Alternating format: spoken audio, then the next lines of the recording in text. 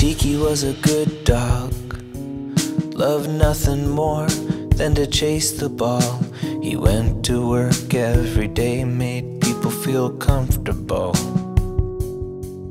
He was gentle and he was warm, knew how to be calm in a storm.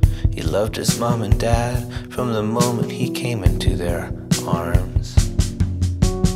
Goodbye, Tiki. They'll throw the ball forever where you're going. Goodbye, Tiki. Everyone that knew you is better for the knowing. He always wanted dad and mom to be there with him so close. He'd wait and wait and wait to be all together.